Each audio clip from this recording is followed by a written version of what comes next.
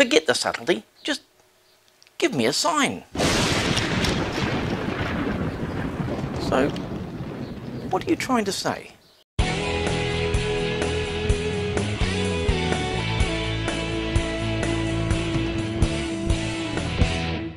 This video is sponsored by Masso, makers of the Masso CNC controller.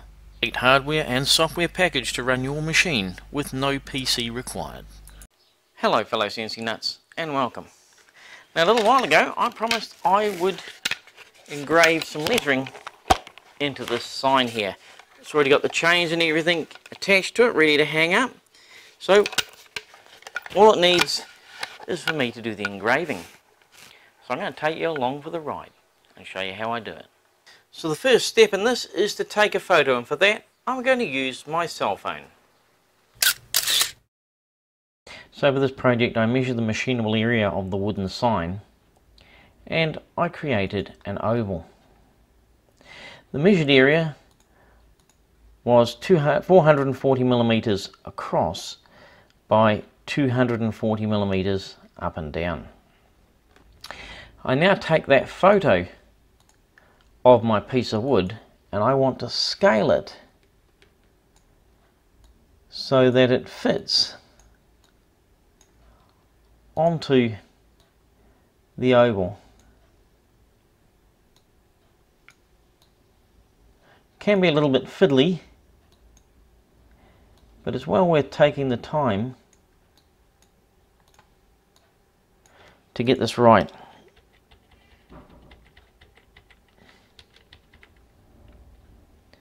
Just needs to be a little bit bigger.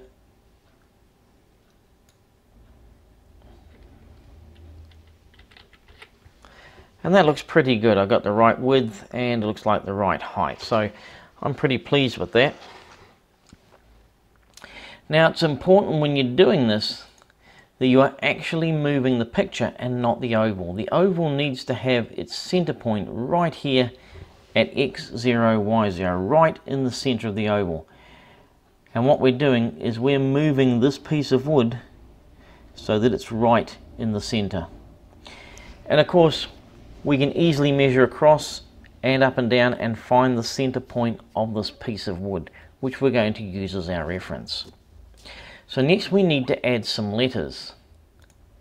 And here are the letters that I want to machine. As you can see, they look pretty good. They're nicely centered on my piece of wood here. But here's the interesting thing. If I turn off that bitmap layer and turn on my oval, they are not in the center of the oval. So again, it's important this oval's only job is to locate the center of the piece of wood so that everything can be referenced from that. But if I went to the trouble of centering this in my oval, it wouldn't look right when I machined it.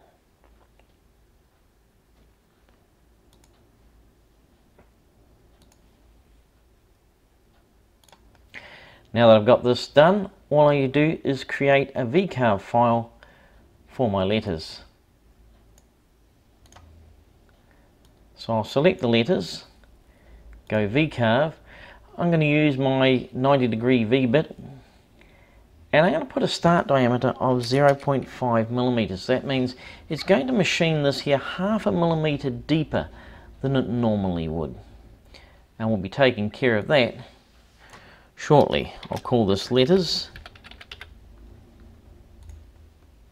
and I'll calculate it. So let's give this here a quick preview.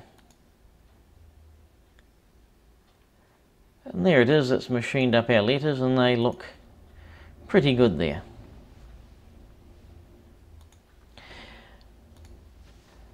Now as I said, I machined that a little bit deeper than I normally would.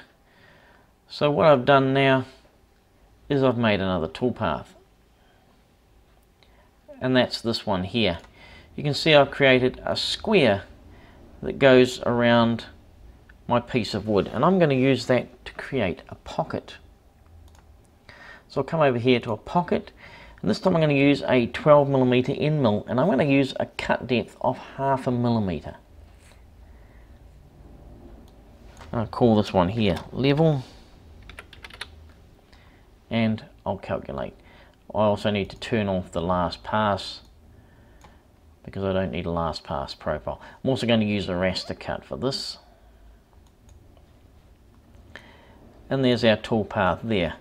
So let's have a quick look at what happens when I preview this toolpath. You can see it's cutting down our piece of wood here, and it doesn't appear to be making any change to these letters. But watch what happens when the cut's finished. There.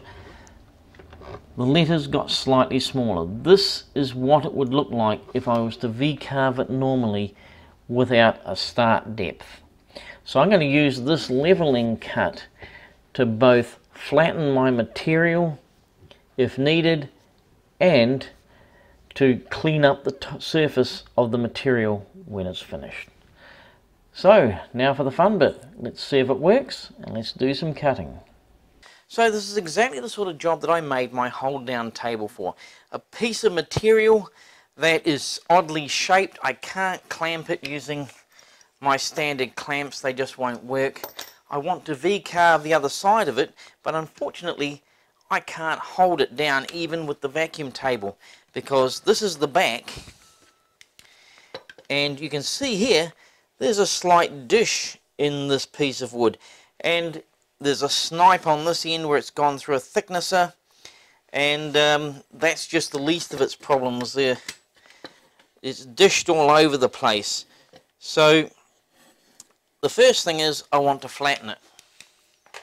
So by running a ruler over it, I found that this is the lowest spot. So I brought my cutter over, set it down onto the spot here, and set that to 0.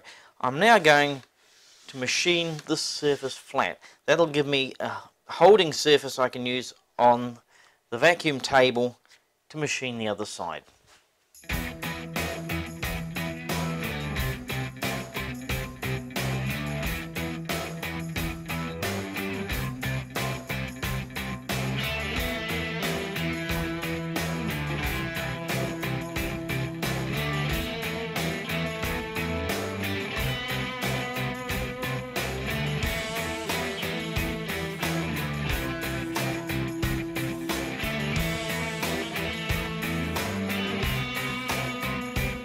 Well, now it's time to put theory into practice. I've put the material down on my vacuum table as squarely as I can, and it's looking pretty good. I've marked the center of my wood and I've zeroed the cutter to that point. Let's see what happens.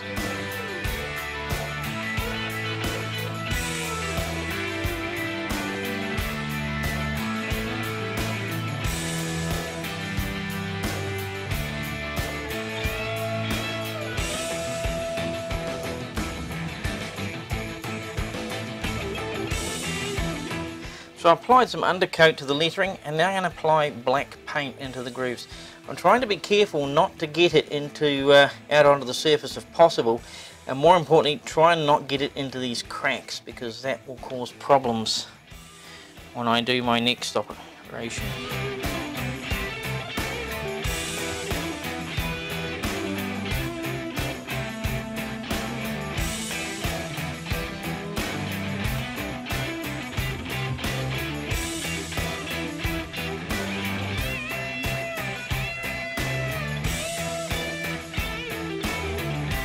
The last part of this project is I need to run a flattening pass over the top. The top should already be pretty flat, but I'm just going to take a mere skim which will remove any hint of paint here. Hopefully it won't cause me any chip out, and it should clean this all up for me.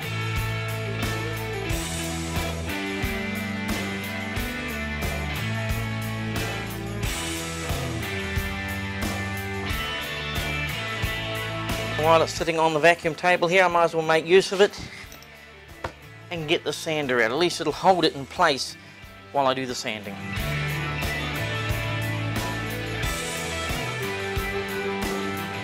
And there we have it, the completed sign. I couldn't be happier. It's come out exactly as it showed in my CAD software. How good is that? So good, in fact, I wouldn't mind keeping it myself. I'll be right round with it. Well, that about wraps it up for this episode. I hope you've enjoyed it. Don't forget to like and subscribe. Check out my website, www.CNCnutz.com. In the meantime, thanks for watching, guys, and I'll catch you later. Cheers. I had a sign to deliver.